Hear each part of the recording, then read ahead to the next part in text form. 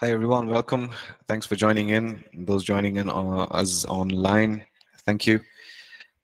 Good morning. I hope you had a good weekend. Lovely, lovely to see. Right. Thanks, guys.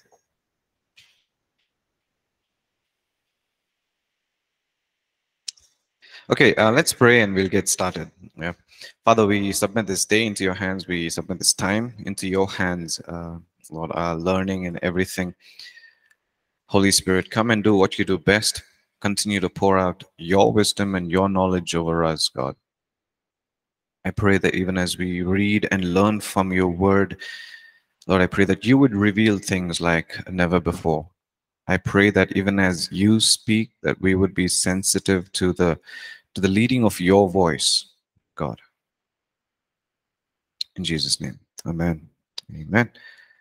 All right. Great. Okay. So yeah, let's get started. So in the last class we covered what? Foundations of praise. Okay, so what have we covered so far?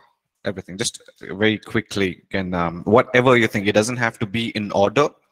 Hey, whatever you comes to your mind first of what we've covered so far, just let me know.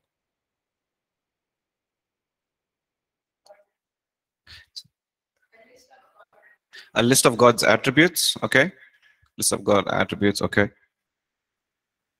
What else have we learned so far? We learned a little bit about worship, guys. This is praise and worship class. At least say that. Okay, we learned about little bit about praise and little bit about worship. Okay, so with a little bit of definitions of what worship is. Worship is a posture. Thank you, Nina, for sharing. Worship is a posture. We learned about different postures of praise, different postures of one posture of worship. That's all about surrender. Bro, did you get your notes? Did you get the hard copy? Okay, and it's fine. It's okay. It's okay. So, but please make sure. Let me know if you don't have one. Okay, we'll ask Kiran to get it for you. Cool. Okay. What else? Praise is direct and indirect. Okay. There is power in praise. Awesome. Yeah, there is power in praise. Praise is God's address. Yeah. Okay. Hebrew words for praise and worship. Yes. Yeah. The posture of worship. Image is face down. It's a picture of humility. Yes. Thanks, Nina, for sharing. It's a picture of humility. It's a posture of complete surrender. Right? Absolute surrender. What else? We are commanded to praise him. Yeah. A few things that we covered. At least, okay, now we are in chapter 3. We looked at the origins of the word praise, right? All begins from Judah. Hmm? Why should we praise? When should we praise? All right, guys, online, if you're wondering why I'm smiling at your classmate, Francis. He's having a lovely, lovely day, by the way. So he slept well.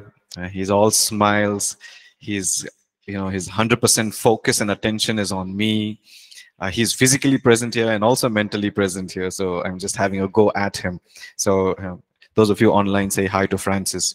I'll let him know that you've said hi. Hey, cool, cool. We're just having a little bit of fun. Right, so we've covered all of that. And we've kind of at least established that praise is important. Yeah, Krisha says hi, Francis. And Francis says hi back, Krisha. So awesome. Okay, so now we look at chapter 4 today. Sorry. Chapter 4 is the power of praise. Okay.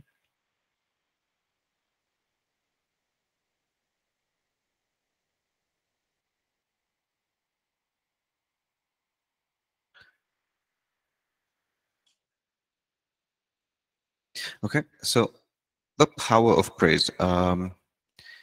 Let's go to Second Chronicles, the book of Second Chronicles.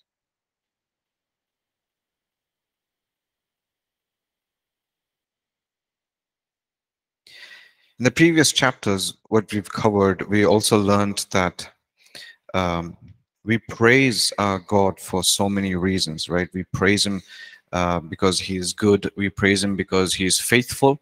We praise Him because He is wonderful, and all of it, right? There are so many things for His great deeds, for all everything that He's done for us. We praise Him, and we also learned that, but heaven praises Him for only one reason, and that is He is worthy. Okay, everybody say worthy.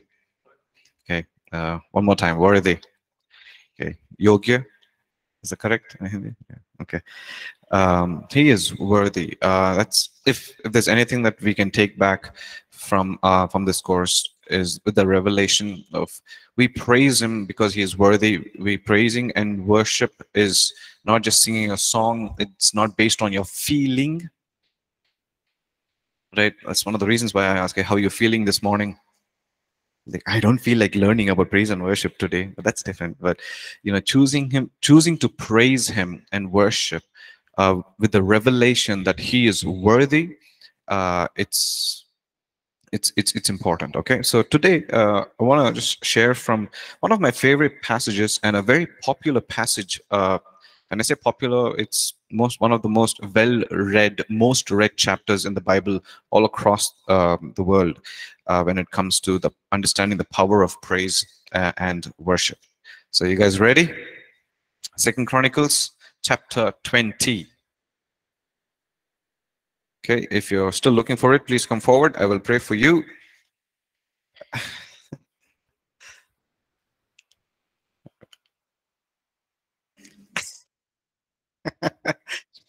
I'm having a good time, guys, today. So, are you guys ready to learn? Yep. Am I too loud? Is this too loud? Okay. Please let me know. Francis can always reduce the volume. Yeah. Okay. So we're going to read the entire chapter. You can let him know if it's too loud or too soft whenever it is. Right. Cool. Second Chronicles chapter 20. Thanks, Francis. After this, the Moabites and Ammonites and some Meunites came to make war on Jehoshaphat. Okay, Moabites, Ammonites, and the Meunites. Okay, everybody say Moabites, Ammonites, Meunites, Parasites. No, it's not there, guys. Come on, so all the sites came. Okay, to make war on Jehoshaphat. Okay, so some men came and told Jehoshaphat, a vast army is coming against you from Edom. From the other side of the sea, it is already in Hazazon Tamar, that is Engedi. Engedi is a place where it's like a valley with waters, where all these mountain deers would come to drink. Okay, so it's like a valley of waters. It's beautiful. Most of the war took place in the valleys, so that's why they've mentioned here. That is Engedi. Okay, alarmed Jehoshaphat resolved to inquire of the Lord. Okay, so there is an amazing progression here. I want to take time in reading this chapter because every verse is like a precious gold, okay, gem. So first thing, it starts off by saying all these nations, Moabites, Ammonites, Meunites, they're all coming to make war on Jehoshaphat, right? What does it say, war? Everybody's coming home for dinner. They're not coming to have a nice meal with him, right? So war in those days was more brutal. It's very right. They meant business. So a vast army is coming against you from Edom. Okay, Edom is another word or name of the country for Philistines. Okay, so who Goliath was an Edomite. Okay, so if you have you heard of this person called Obed Edom? Right. So it just goes on to say, okay, this person was from the place called Edomite. Okay, so and Edom was made of many nations. It's like all these Moabites and ites. alarmed Jehoshaphat. Look at his response. He was alarmed. He didn't panic. He didn't go into, okay, let me Google and see how do I defeat the army. Like, okay, talk to my friends. It's like, oh, okay, hey, what's happening? This army is coming. What do I do? What do I do? Panic mode. But he was alarmed. But his first response is to inquire of the Lord. Okay, this is where we begin to understand the power of praise, is when we go to the source itself, that is God.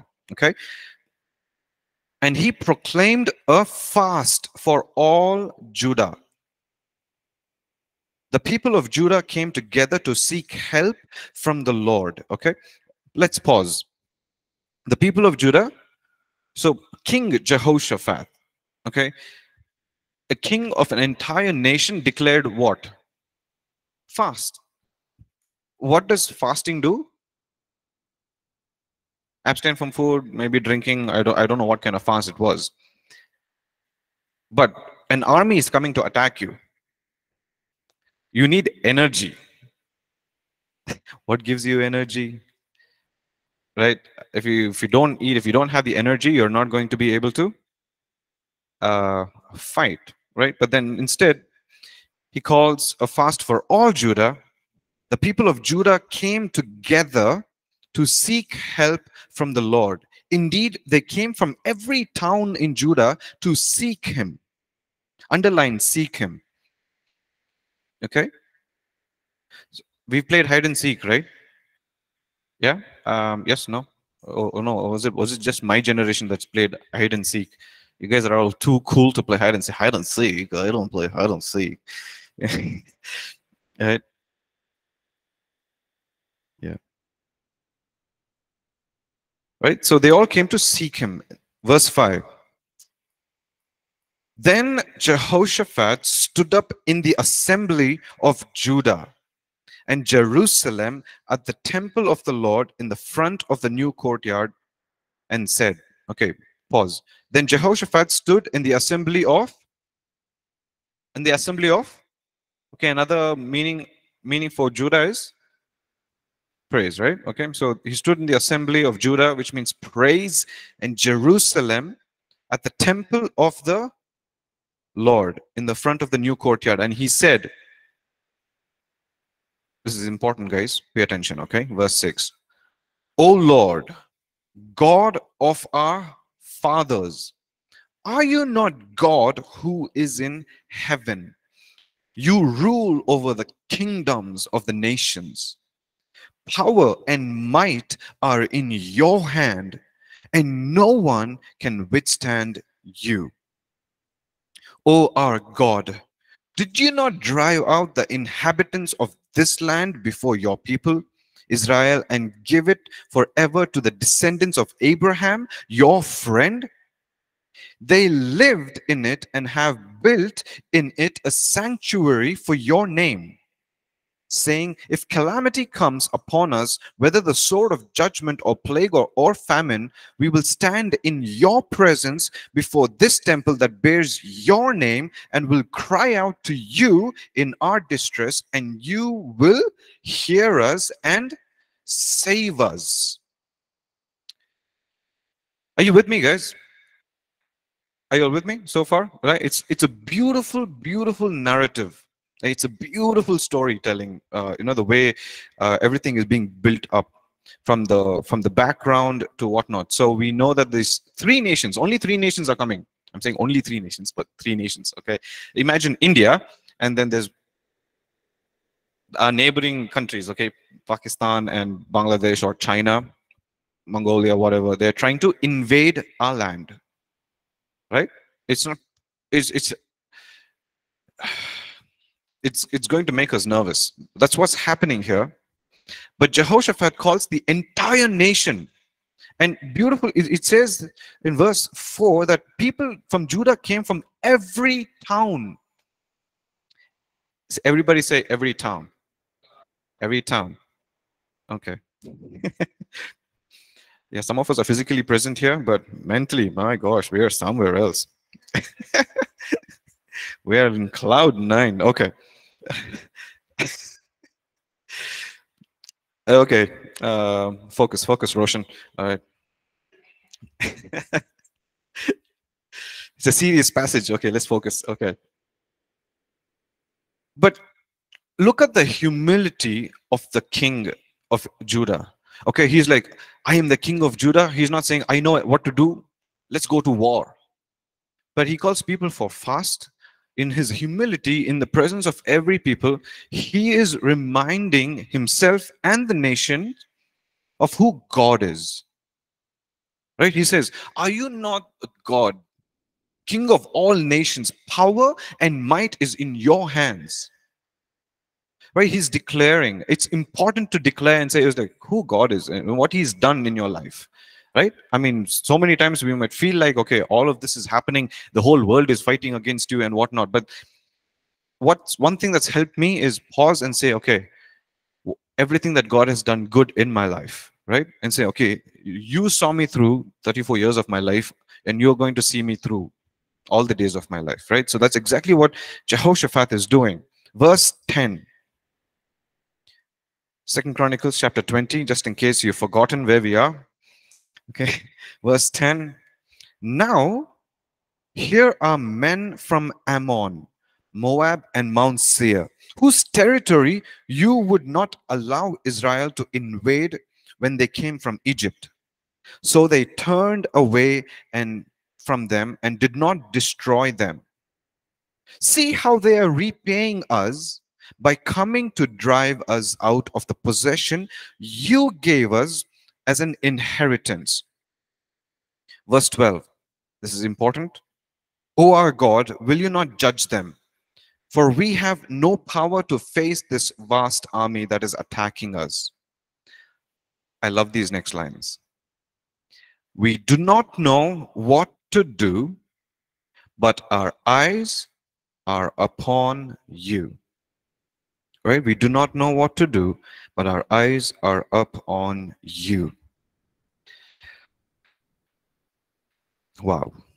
Okay. How many times we've been in a place like that where we don't know what to do? Has anybody been in a place like that? Right? Many times. Okay. Like it feels like, okay, there's a spiritual warfare. All of this is happening. Nothing right is going on in my life. My family needs a financial breakthrough, healing, sickness, whatnot. But there's something beautiful about going before God in humility and saying, I don't know what to do, but my eyes are on you. That's exactly what Jehoshaphat is saying. Right? You're with me? So far, everybody is understanding the story? Yeah? It's a storytelling time. Yeah. Verse 13. All the men of Judah, okay, all the men of Judah with their wives and children and little ones, that means infants, stood there before the Lord. Then the Spirit of the Lord came upon Jahaziel, son of Zechariah, son of Benaniah, the son of Jael, son of Mattaniah, a Levite and a descendant of Asaph, as he stood in the assembly. Verse 15. He said, listen, King Jehoshaphat, and all who live in Judah and Jerusalem, this is what the Lord says to you. Do not be afraid or discouraged because of this vast army, for the battle is not yours, but God's. Right? But the battle is not yours, but God's. Okay, so when is the response coming? When people have decided to seek Him, when people have decided to humble themselves and say, okay, we're going to seek help from God. We want you to help us. You speak. We are here to pray. And then the Spirit of the Lord came upon this prophet. And then he speaks. And God says, it's not your battle. It's mine. Verse 16. Here we go. Tomorrow, march down against them. They will be climbing up by the pass of Ziz, and you will find them at the end of the gorge in the desert of Jeruel. Verse 17, guys, important. You will not have to fight this battle. Take up your positions, stand firm, and see the deliverance the Lord will give you. O Judah and Jerusalem, do not be afraid, do not be discouraged. Go out to face them tomorrow, and the Lord will be with you. Verse 18. Jehoshaphat bowed with his face to the ground, and all the people of Judah and Jerusalem fell down in worship before the Lord. Let's pause there. Okay, too much reading. Too much reading. Okay. Um, so what has happened here? Can someone tell me what's happened? What has happened so far from what we've read?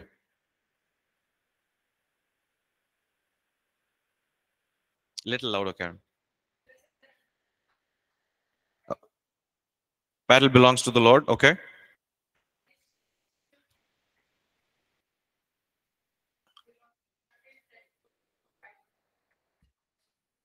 Yeah. So, so stand there.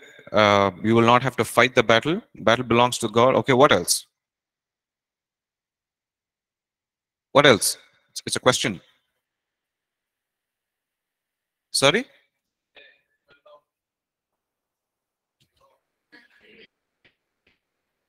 Okay. Yeah, what else? Sure.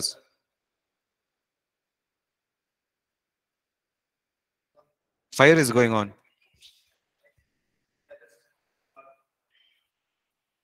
Okay.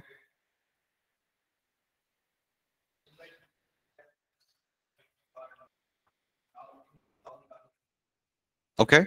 Yeah, okay. Well, what else? Okay, like I saying, okay, there's no right answer or wrong answer, but I want to understand what you've understood from here, like till this so far. Okay. Jachin is saying they need not fight, but victory will come from God as they sought his help. Okay. Thank you. What else? What else? What else? There's something very important that's happening here. God's revealing their plans. Yeah. So God is telling them, like prophetically saying, okay, where the enemy is going to be, they're going to come up from this side. You go down from this side, meet them there. Okay. He's giving them the strategy, right? But okay, go on.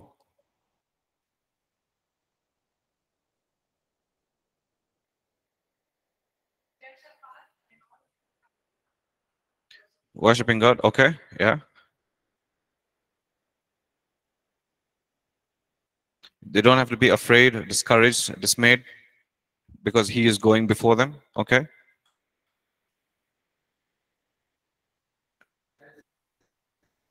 Sorry. Okay.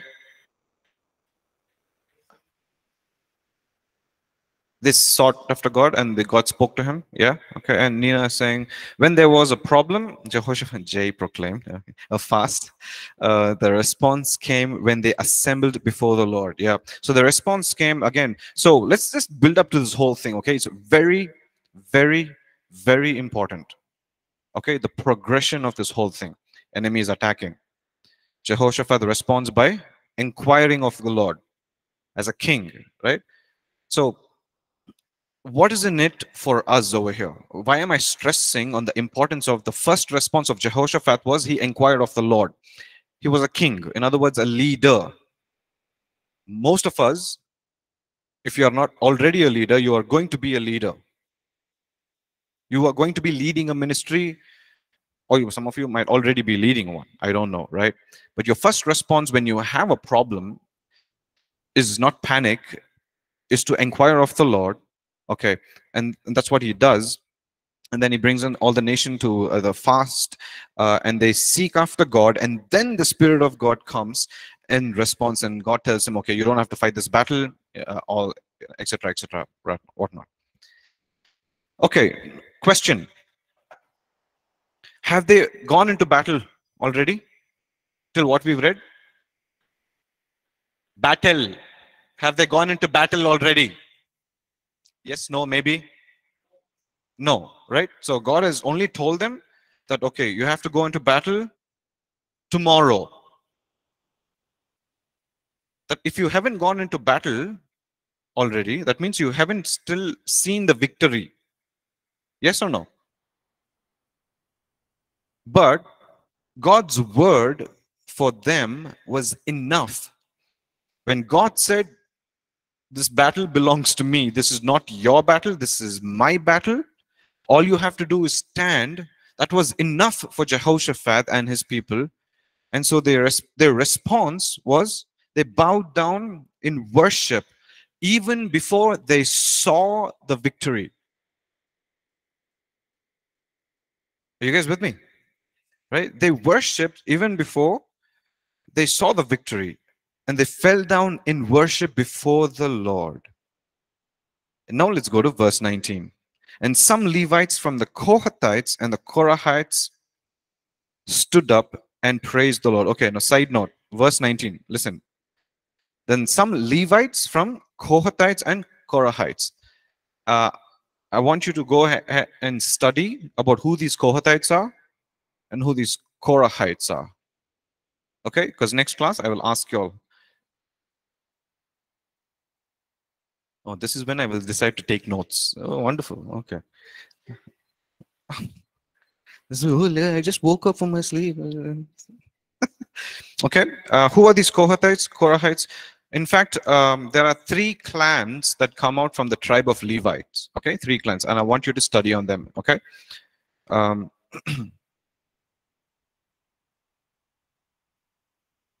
So then some Levites from the Kohathites and the Korahites stood up and praised the Lord, the God of Israel, with the Shabach, with a very loud voice. Okay. So verse 20 now. Early in the morning, they left for the desert of Tekoa. As they set out, Jehoshaphat stood and said, listen to me, Judah, and the people of Jerusalem. Have faith in the Lord your God, and you will be upheld. Have faith in his prophets, and you will be successful. After consulting the people, Jehoshaphat appointed men to sing to the Lord and to praise him for the splendor of his holiness as they went out ahead of the army. This is practically, realistically speaking, wrong in so many levels. Have you seen a war movie? Anybody? War movie? Let me use another words. Have you seen Bahubali? Right? Any war movies? Like, I like war movies. You see tanks and soldiers with their guns. You know, you don't see a band in front of an army. Anybody seen a band? Like, let's have the Beatles come and, you know, play some song, and then we go into the battle. Yeah, let's have some. Okay, Shiraz, come and lead worship. You know, before we're going to go into the war. Does it happen? But Jehoshaphat has realized something in this journey. There is power, once again, in humility, in seeking after God, in surrender, leaning on his wisdom and not on his own understanding or on his own wisdom. And then he tells, I'm going to put a worship team in front of the army. We're going to go into war. Everybody is there with swords, right, ready to chop your head off. But it's like, I want worshippers in the front. Jehoshaphat appointed men to sing to the Lord and to praise him for the splendor of his holiness. They are not even praising him for a breakthrough. Right? Most of the times we praise him because I need a breakthrough, which is fine. Right? He's not saying, let's praise him so that this enemy gets defeated. Are you guys with me? Every word is important in this passage. Okay, so he's saying, praise him for the splendor of his holiness. I don't know what your translation is saying. Okay, praise him for the splendor of his holiness as they went out ahead of the army. Right? So that's what they did. They just praised him for who he is. Everybody say, who he is. Okay, sometimes we need to praise him. Not sometimes. Most of the times, if not all the time, we need to praise him for who he is. Not so we can get a breakthrough. Our God is good. He's a good father. He will give you the breakthrough. All that is great. But sometimes you need to tell yourself, I need to praise him for who he is. And who he is that he is worthy, he is holy, and he is Yahweh, and he is God alone. Right? That's all we need. We don't need to have like any major revelation. It's like, okay, he provided me new shoes, so I'm going to praise him. He's given me a new car. He's given me a new job. He's given me all these things, so I'm going to praise him. All that is good. It's good to praise him. It's good to thank him. But we need to just stop and praise him for who he is. We need to know that in our journey as ministry leaders. We need to know that.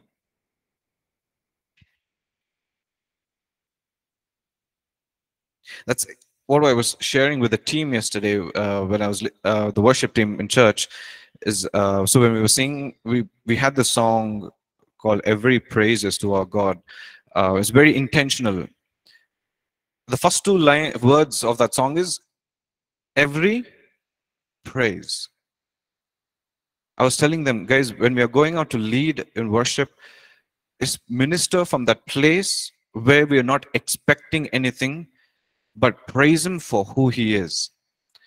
And when that happens, you will see a new worshiper arise from within you. Can I say that again? When you begin to praise him for who he is, a new person of inside of you comes out. It's like, you did not know, okay, I could praise him like this. You'll be like, did I do that? Did I scream like that? Did I actually lift my hands? Are you guys with me? Right? So praise him for who he is. And listen to the amazing song that they sang. One verse, one chorus, another verse, another chorus, and there's a bridge over there, and there's an additional tag. It's, yeah, it's the most awesome song ever. Just two lines. Give thanks to the Lord, for his love endures forever. That is all they sang. Okay, can I remind you again that they are going up against an army, and this army wants to kill you, and there's a worship team in front of the army, and they are singing this beautiful two-line song, give thanks to the Lord for his love endures forever. One more verse, is that okay? Verse 22. As they began to sing and praise. Okay, everybody say, as they began to sing and praise. Okay. The Lord set ambushes against the men of Ammon and Moab and Mount Seir, who were invading Judah, and they were defeated. Okay, so long story short is they fought each other, they killed each other, and they destroyed each other. So they did not even, people of Judah did not have to do anything. They didn't even have to fight, but God caused an ambush as they were praising him, as they were singing thanks to the Lord. Are you guys with me? Right? I want us to just pause and just remind us that there is power in praise. There is power in your praise. Okay? In your weakest, when you feel the most weakest and the most vulnerable, that's when your praise is the most powerful. Okay? In your weakest moments, in your lowest moments, that's when the devil is most scared of your praise, because that's when he knows your praise is the most powerful. Are you guys with me? Right? So there is power in praise in general, but there is power in your praise. Okay? There is power in your praise. Right, guys? Okay, let's go to another passage in the New Testament, Acts chapter 16. Everyone online, you're doing okay? Yeah. Yeah, you guys learning something? Yes, no, maybe.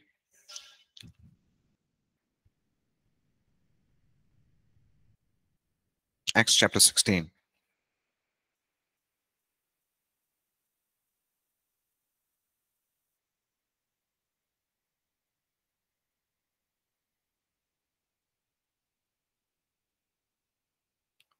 Okay, so I want to read from verse 16 actually. So more scripture reading. I hope you guys are okay. Acts chapter 16, verse 16 onwards, for us to just understand the context for the text that we are reading. Acts chapter 16, verse 16. Once, when we were going to the place of prayer, we were met by a slave girl who had a spirit by which she predicted the future. She earned a great deal of money for her owners by fortune telling. This girl followed Paul and the rest of us, shouting, "These men are the servants of the Most High God." Okay, so let's come fast forward, come down to verse 22. So basically, long story short, there, people there did not like what they were doing, Paul and Silas. So what they do, the verse 22, the crowd joined in the attack against Paul and Silas, and the magistrates ordered them to be stripped and beaten. Underline stripped and beaten, or whichever words there. The magistrates ordered them to be stripped and beaten. After they had been severely flogged, they were thrown into prison, and a jailer was commanded to guard them carefully. Upon receiving such orders, he put them in the inner cell and fastened their feet in the stocks. Is that what it says in your translation? Stocks. What else does it say? Sorry? Keep them securely. Okay. So, and fasten their feet to some anything? Stocks only, right? Okay, cool. Okay, so let's pause there. All right. So the crowd joined in the attack against Paul and Silas. Now here we don't have a vast army like what we read in Second Chronicles 20, but a crowd. Has anyone here been attacked by a crowd? It's still dangerous, isn't it? It's not nice. Like, it's pretty scary. The crowd joined them in attack against the Paul and Silas. Magistrates, that the government officials, ordered them to be stripped and beaten. So they were not just beaten, they were stripped and beaten. Now, it's funny that I'm just reminded, but I'm also not very proud of it. So, I don't know how parents these days are. They're very nice, but when I was growing up, my dad was very strict. Anyone dad very strict over here? Okay. So, right, so, and if he, when I've done some, I was not a very good child. I was very naughty. Okay. Very rebellious and whatnot. So he would hit me sometimes, with the belt and whatnot, because and then there are times when he'll know, is like, when he's hitting me, I will not react anything. Why? Because I'm wearing a jeans. And it's like, you know, it's like, why you're not reacting types, because I'm just controlling, he's not hurting as much because it's pretty tough, isn't it? He learned that. He got to know it's not hurting me. It's like, remove your pants. Whacked, so it's not pleasant, guys. It's funny now. Okay, it's funny in this class now, but but it wasn't. Yeah, but it's a very embarrassing situation right here, right now, to an adult. Right, when two adults in public are being stripped. Now we don't know if they were stripped naked or whatnot. I don't know, but being stripped in itself is embarrassing. Yes or no? As if that wasn't enough, they are beaten. Now, we don't know how the crowd reacted. Verse 23. After they had been severely flogged. You know what flogging is?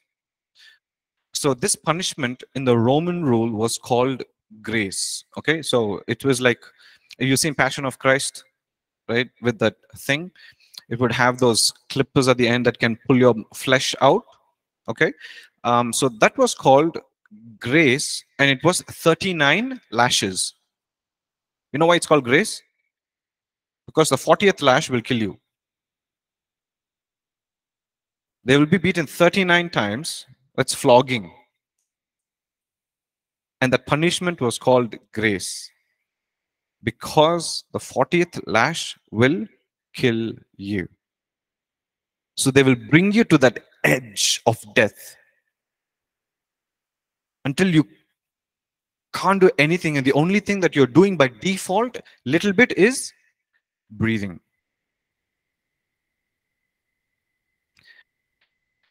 That is where they are. And then it goes on to say, they put them in the cell and had their feet tied to a stalk. Now, I don't know how to show. I have an image to show you guys online about how they were tied, but then you're not going to be able to see this on people online, so please excuse me. Okay, so let's say you sit down and your hands are like tied to the ankle, like, you know, it's like they have like a wooden plank, so it'll go into your feet. And then, so most of the times an adult man can't easily reach his ankle. You with me?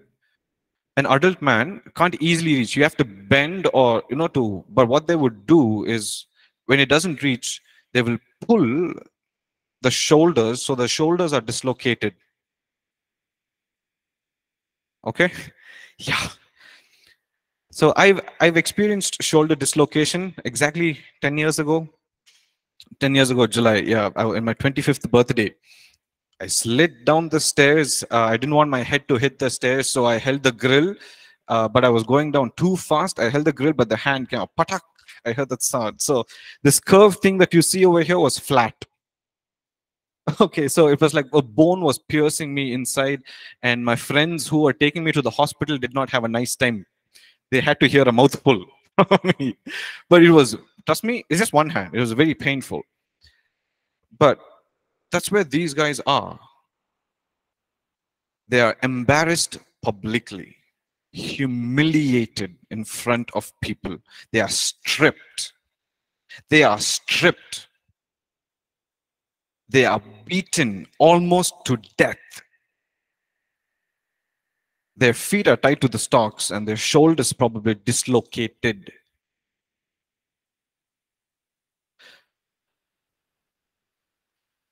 You know where we're going with this, right? Next verse, verse 25. About midnight, Paul and Silas were praying and singing hymns to God, and the other prisoners were listening to them. Suddenly there was such a violent earthquake that the foundations of the prison were shaken. At once, all the prison doors flew open and everybody's chains came loose. Okay, so we all know the power, the rest of the story, right? In this condition, you can think of the best singer in the world, and I'm pretty sure that they're not feeling like singing. Whoever the singer that you listen to, all right? But these guys started singing, they started praising God, and the earth starts shaking. But the beauty of this is, listen, guys, the beauty of this passage is, when they started praising, the Bible doesn't say Paul's chains and Silas's chains broke. Does it say that? It just doesn't say Paul's chains and Silas's chains broke. It says every other prison doors opened and every prisoners were set free. So, pause. So we've understood, we've learned that there is power in praise. There is power in your praise And in your praise, the breakthrough is not just for you, it's for people around you. You might not even be praying for them. Paul and Silas doesn't say, okay, Lord, now we pray for this jailer number 9 cell. For all these reasons that he is committed, please forgive him. Nothing. I stand in the gap, I intercede. Nothing. They were just praising God. And every other prisoner was set free. Amen. That is the power of praise, people. That is the power of praise. Now we can learn a lot more about it. But as I always say, just go back and read more scriptures that is mentioned in your notes. Because of time, I'm not going to go through all of them. But you go through it, make your notes, write your own thing. There's so much depth and just understanding the power of praise. Amen? Yep, so let's just pause here and we'll take a break and we'll resume after that, okay? See you.